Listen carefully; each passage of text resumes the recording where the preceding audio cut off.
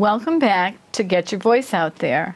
I'm Roberta Chadas, and I'm delighted to have an extraordinary guest today.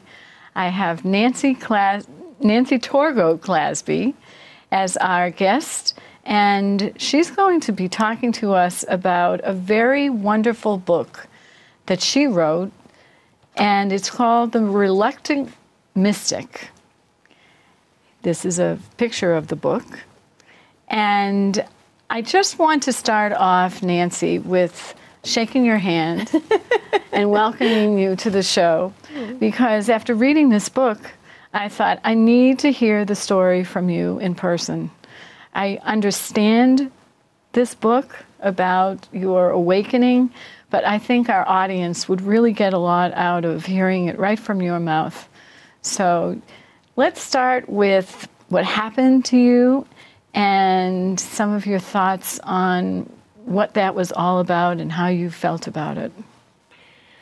Well, first of all, thank you so much for having me here today, Roberta. I love you. I love you too, Nancy. We've known each other for many years, and I'm so grateful to be here with you. Thank you. In 1996, I had an out-of-body experience that I later found out was called a spontaneous awakening. And at the time, I really didn't know what it was because it was an experiential experience, so it had no language in it. But a lot of unusual things happened to me as a result of the awakening. And I knew within about the first year that I would write a book about it, write it down my story, because I felt like it was important enough to leave it as a gift for people when I scoot along. Absolutely. And so it took me a long time to write my story down, because in a way it was similar to coming out of the closet, because it was such an unusual story. I didn't want people to think that maybe I had gone crazy or should have been put in a mental institution, which does happen sometimes to people when they have awakenings of this great proportion. Now, I understand what you're saying, because many of the experiences you had were impossible to describe. You might want to start, I loved the part about how you were feeling when you were starting your family. And I thought we should bring up the first picture of you and your children and start there. Yes. This first picture that you're showing is about the age that my children were when I had the awakening. Mm-hmm. My children were 3, 6, and 9 at the time. And it was quite a lot for me to integrate into my life. And I remember at one point after the awakening, I was walking up the stairs with an armful of laundry with little socks, and they were all falling down. Everything was falling out of my arms. And I sat down on the stairs and I started to cry, and I said, really? And I used the word God for that energy source that I believe moves the universe. I said, really, God? Do you think you could pick someone else? Because can't you see I'm really, really busy right now? And anyone that's ever been a mother or a father or a parent knows that it's an incredibly busy time of life. And what happened to me after the awakening was, first of all, I didn't eat or sleep for 3 months afterwards, which I know sounds crazy, but I was being fed by an energy source that was coming in through the top of my head, and it was filling me and feeding me. And so I didn't have to eat or sleep for 3 months after the awakening, and I gained what they call clairvoyance, clairsentience, and clairaudience, the ability to see, feel, and hear things before they happened, and a lot of other things that sound like hocus pocus that at the time when it was happening to me, I was in a state of bliss, and I accepted everything. But later on, when I tried to intellectualize what had happened to me, I couldn't do it. It was like trying to fit the ocean in a thimble. The experience was so expansive that I could not intellectualize it, and it took me a long, long time to find language around it. And if you read about any of the great mystics or the people that have had awakenings, you'll be able to see that they tell a lot of the similar stories, in that it takes a long time to integrate it. It's almost like I was being downloaded, if you can put it in modern terms of a computer. It was like in that 45 minutes that I had the awakening, where I left my body and went to this place of incredible, incredible light and perfection, and a place of unspeakable beauty. I was downloaded with all of the wisdom of thousands and thousands and thousands of years of humanity. And so it took a long time for me to be able to integrate that. And at the same time, I was working, being a mother, a young mother. Yes. And really I did not ask for this experience. It was an experience that happened all on its own. It unfolded inside of me naturally, but I had no idea, previous intellectual knowledge about the experience. I had never met anyone that had had an experience. I didn't even know that kind of experience existed. Sure. I wasn't one that was taken to going to psychic fairs, not that there's anything wrong with that, but it just wasn't a part of my path. I had always lived a natural kind of holistic life, but I was not a seeker. And at the time I was so busy, I had no idea what I thought of that energy that I now call God. So you made it through the day, obviously. Barely. And were you continuously having experiences during those 3 months? For for years afterwards. Years afterwards. A lot of things that sound very magical, and maybe it's almost, I'm a very pragmatic person. I'm very grounded in reality. I'm not one that is taken by flights or fanciful thinking, and a lot of very unusual things happened to me as a result. One of the things that happened to me was that I could put my hands on people, and much to my surprise, I could see inside their bodies. I could see broken bones. I could see cancer tumors. I know. See, it doesn't sound like that doesn't sound like someone that's based in reality, but those were my experiences. I could look into people's eyes and I could see their souls. I could see what was missing and what was present. And I used to be able to see a ring around everyone's head, and in that ring of light, when you look at pictures, ancient pictures of religious figures, you see the halos around their head. Well, that's what I would see, and I would see around their heads, I would be able to see their jobs, their families, the car they drove, their homes, and all of the material things in the world that would bring them together as a human being. And then what would happen is the halos would evaporate and come down into nothing, and what would be left would be the love that they received and the love that they gave. Oh my God. And we start with the love of self. And then once we learn to see our own beauty and we learn to understand who we truly are, then we can move out into the world and love others and leave our gifts and plant seeds all around us.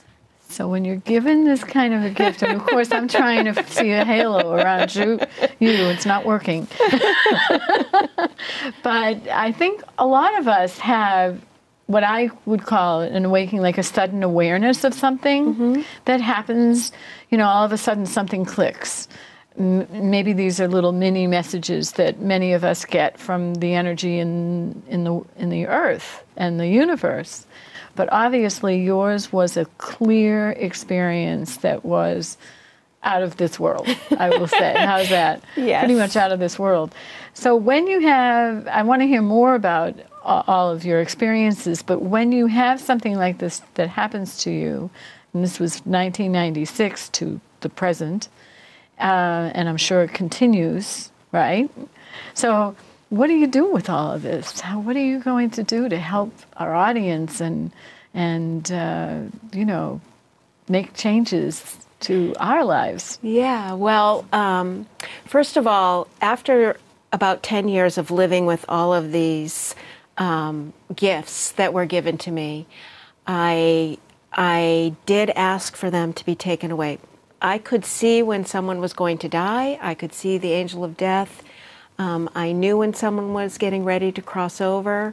And those were things that I just didn't really want to know anymore. I didn't want to walk around and see everybody's stuff because it was none of my business, first of all, and it was overwhelming. So after about 10 years, and it's been about 25 years now, so after about 10 years, I did ask for those gifts to be toned way back and that skill set to be. Who do you ask for that? I asked the spirit world. I asked God. I mean, I was in a continuous, and still am in a continuous conversation with a power greater than myself, whatever you choose to call that. And one of the things that I learned in that experience is it doesn't matter what you call it. It can be called by so many different names, and the language around it always falls short of the actual experience. But what happened to me was that I was given the gift of healing, and I knew the first time that I laid my hands on someone, the laying on of hands, that I would do that for the rest of my life. I have a healing practice that I've had for close to 25 years, and I absolutely adore being able to sit in silent meditation with another spirit and work on a physical, emotional, spiritual healing. Now, physical healings don't always happen. Sometimes they do, but there's always a healing of the spirit when you sit and you still the mind and you open the heart. That's when divinity is able to come in and you can hear those messages. And it's interesting, as I sit here and talk with you, I know the human brain gets distracted very often. Except I'm finding myself being very present and very focused on what you're saying and really listening to what you have to say without distraction, which is highly unusual for me. So something's working. And I know I have been to you and felt the heat. Tell us a little about that Reiki. Is it Reiki? Well, you know what, I did the laying on of hands for the first 5, maybe 10 years, and then I went back to school and I learned about anatomy and physiology and lots of different energy techniques. So I'm a licensed reflexologist. I learned about energy technique called polarity, an energy technique called craniosacral therapy, definitely Reiki. I learned about a technique called metamorphosis, which works on calming the central nervous system, on the spinal column, that in traditional Chinese medicine is represented in the hands and the feet. I also teach breathing. I have a 40-year-old yoga practice. I started maybe longer. I started yoga when I was about 18, practicing yoga. And I'm 61 today, so I'm not sure I did the math right on that, but it's been a long time. So I do teach pranayama and simple breathing techniques to my clients when they come to lie down on my table. I always teach different short little meditation techniques for them. If someone's preparing for surgery, I can give them visualizations. If someone is going in for chemotherapy, I can give them breathing techniques to use. I've been teaching meditation one-on-one in small groups and large groups and even larger groups for a long, long time. And the reason I teach meditation is because I lived in a meditative state for many years after the awakening, where I was incredibly sensitive and aware of each and every moment that was in front of me. And I know that when I can help people come into the present moment, then I can help them find that still, quiet voice within themselves and to help them remember that all the answers are inside of them. So all of our gifts are inside of us, just waiting for us to still the mind and open the heart. And that's when we're able to access all the answers of the universe, really. They're all there for each and every one of us. So meditation is very, very important. And all religious and spiritual traditions have meditation as a part of their journey to reach that place of an awakened spirit. Isn't that amazing? Yeah. So our audience is probably getting a lot, even just by watching you and listening to you talk. Is that I hope so. Spot I sure on, hope yes. so. So if you were to tell me a little more about how you would deal with groups. What is... Well, like I said, I've taught meditation to small groups and large groups. I've been done keynote speaking and for organizations and for businesses. And I bet you have a website that you I could do. send I have our a audience website, to. Nancy Clasby, healingandmeditation.com. Okay. And everyone is welcome to go to my website, and you can contact me that way.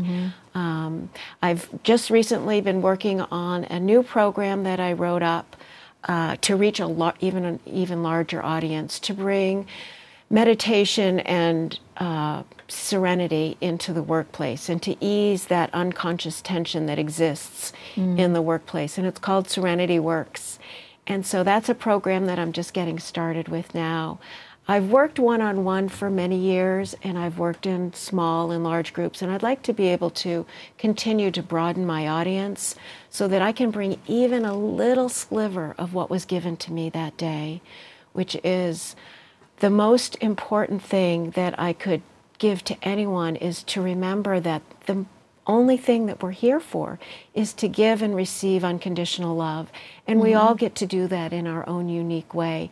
And if I can help even one person remember that is inside of them, then I've done a really good job. That is excellent.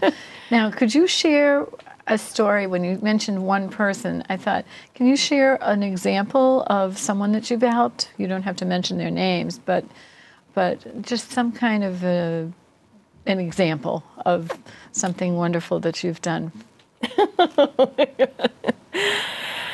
Oh, well, every morning when I wake up, I ask my higher power to help me be of service during the day. And when I go to sleep at night, I ask for the gratitude to pour through me for all that I've been able to do. And really the first thing I do when I wake up in the morning is think like, what can I do to help somebody else? And it doesn't have to be in a big way. It can be by smiling at someone, opening a door for someone, sending someone a note, a text message, or an email, just to continually help people throughout the day to help them remember. I try to bring patience and kindness if I'm standing in a long line at the grocery store or wherever I'm at. I try to bring that sense of peace and serenity to others. And as far as helping one person in particular, I think that I have focused a lot on my immediate family. I have 3 children. They're all adults now, 32, 28, and 25. And I try to do whatever I can to help them. I have had a wonderful experience of having amazing parents and wonderful siblings, my brother and my sister. And I've been enfolded into a family that's really, really supported me and loved me. And so I think that I've tried hard to be a good daughter and a good friend, a good mother, a good wife. Certainly my husband has been very supportive of me all these years. I know a lot of people will want to talk to him and say, well, what was it like when that happened to her, you know? And so I feel like I've been very blessed in so many ways. And certainly my clients, I love my clients. I've loved that I've had the privilege of being involved in people's lives, especially a lot of times at the end of their lives, or helping women who are trying to get pregnant to bring creation into the world and then to allow it to gently shift out of the world, out of this material world that we live in. To me, birth and death are equally as exhilarating. So I think it's a tremendous privilege for me to be able to be in people's lives in that way as a facilitator to help them on their path. I think that's wonderful.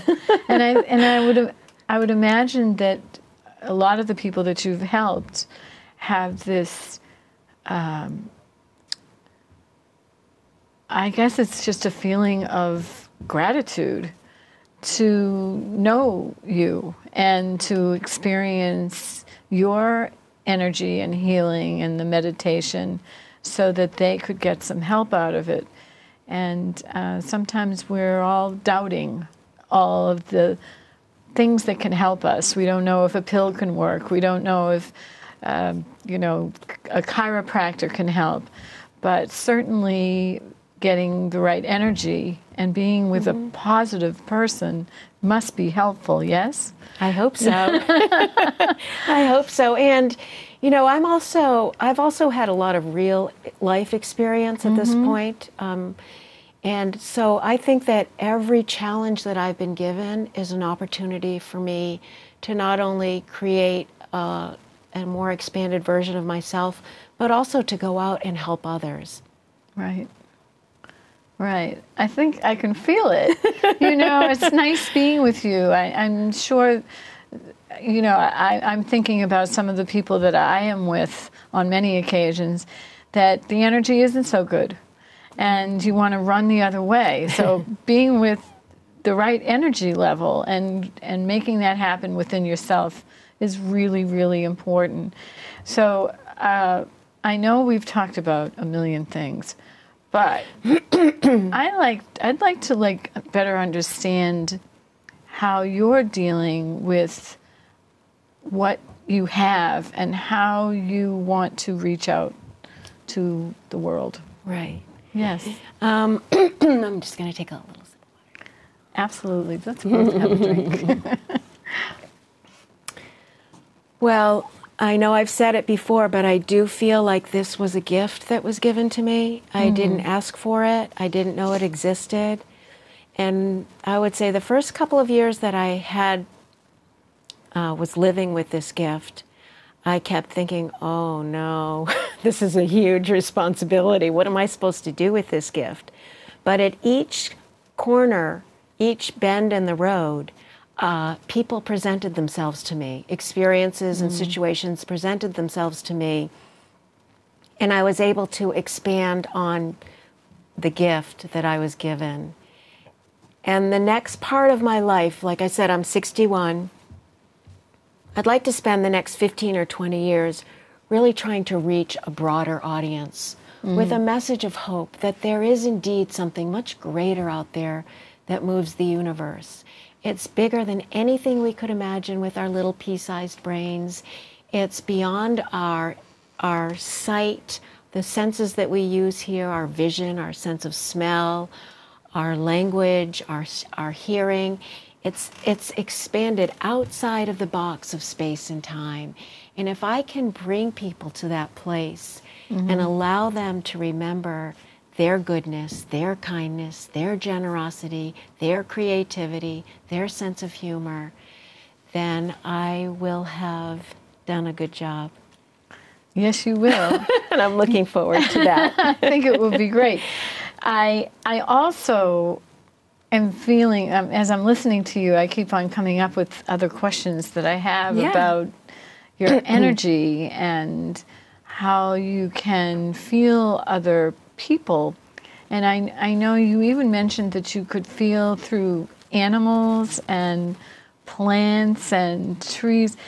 I'm really tied to the energy in the world and how that makes me feel. Just watching a sunset or a sunrise, or even being in a thunder and lightning storm and feeling that kind of intense energy from the universe, which is sort of how I'm feeling that experience you had might have been. And when you do yoga, we talk about that energy coming in through the top of your head. So how are you dealing with the energy from other people just on a day-to-day basis? Well, one of the things that I have to do is I have to make sure that I take really good care of myself, that I have to make sure that I eat the right things. I was born a vegetarian, so when I was a little girl, my mother used to try and feed me meat, and I would spit it back out at her. Good thing. So I have to eat well, and I can actually see energy fields around things. So it looks like the expansion and the contraction, it goes in and out and vibrates. And so I try to eat organically when I can, because if you put an organic apple and an apple that's been covered in pesticides, I can see the difference in the shine. Seriously? and the color and the energy. So I try to eat well, I try to sleep well, I meditate, sometimes 4 to 8 hours a day, depending, because I meditate with my clients. So meditation has been very important for me, to sit in stillness, to be surrounded by beauty, surrounded by nature, being out in nature, to listen to thunderstorms, to listen to the silence before the snowstorm starts, to be able to sit and listen to my own breathing or another person's breathing. One of my favorite experiences that I remember from when my kids were little was we had gone to a vacation place, and we were all sleeping in the same room, and I could hear everyone's breath all night long. I stayed up all night long just listening to their breathing. And that to me is a little slice of heaven. So it's important. Self-care is very important. And like I mentioned earlier, if we don't love ourselves, it's very hard to go out into the world and love others.